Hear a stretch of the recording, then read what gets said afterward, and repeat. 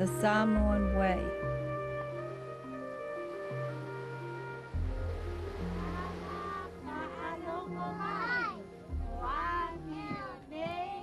Fa'a Samoa, the traditional Samoan way of life, has remained unaffected from the crush of Western culture.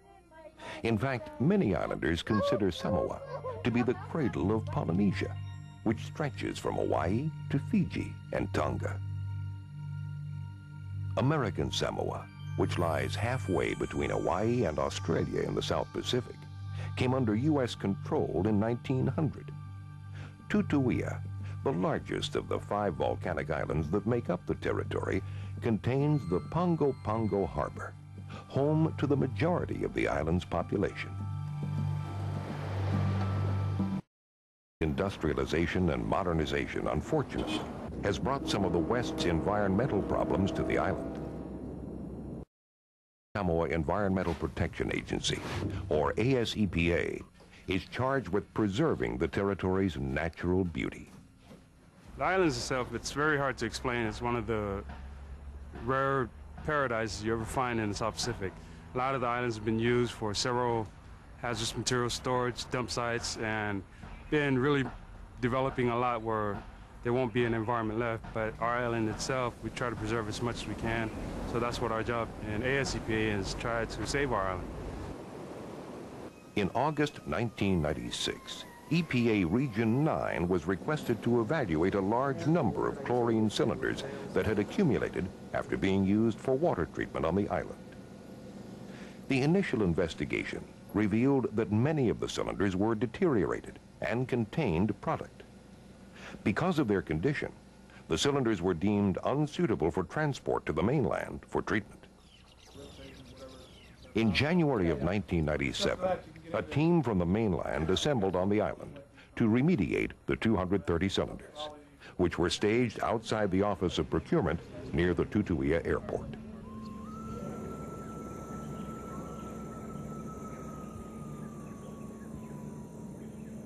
Ua o ngā tasi le futia ma le umele.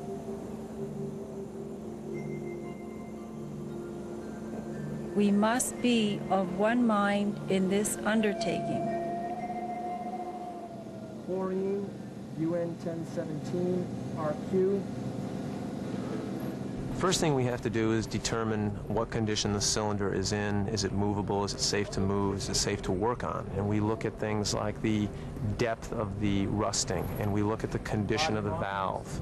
In some of the cases here, we've had valve caps, the top of the cylinder there, that has become rusted and not removable. So we have to go and cut those caps off so we can, evaluate the valve on the cylinder itself. Once we're satisfied that the cylinder is structurally intact and stable, we then try to figure out if the valve is functional. To do that, we attach different kind of apparatus, sampling manifold, and from there we're able to tell if that valve is going to work or not. One thing with chlorine valves, they have a tendency to block, unlike a cylinder of oxygen, for instance. Once we've determined that it does have a functional valve, then we can do several things with it. We can either recontainerize that cylinder, in other words, take the chlorine that's in it, which is still very usable product, and place that into a new, structurally sound cylinder, where it can then be put out for later use. Another option for us, and one that is used when there are usually smaller quantities of material, and that is treatment, actually neutralizing the chlorine here on site chemically. And that entails injecting it in a controlled manner into a liquid reactor that is filled with sodium hydroxide. It's a caustic agent. And what that results in is the formation of something we're all very familiar with. It's called table salt, or sodium chloride. Any residual liquids remaining in the cylinder were then vacuumed through a gas scrubber, which also utilized sodium hydroxide to neutralize the remaining chlorine.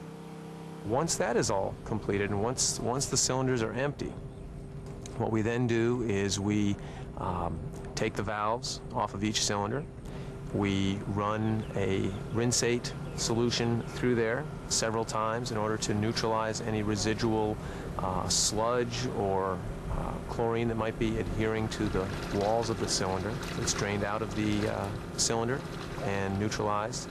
And the cylinder is then basically scrap metal. It can be used for not a whole lot of things here on the island. They use them for bells at prayer time, but most of the time they end up in the scrapyard.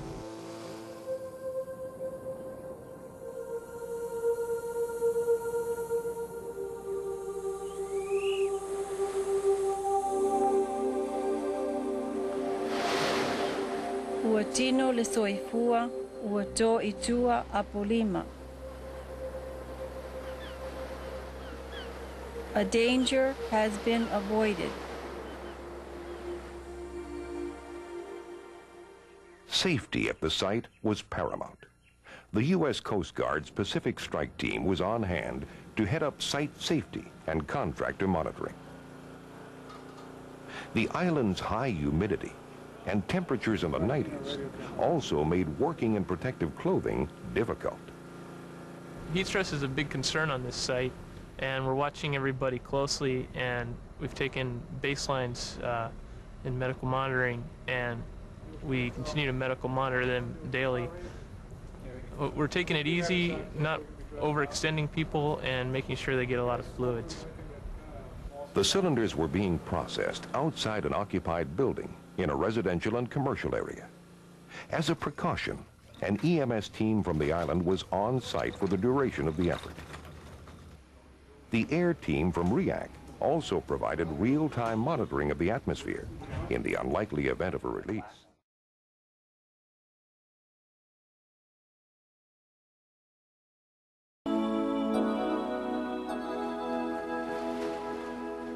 Uapi leulu. The end is in sight.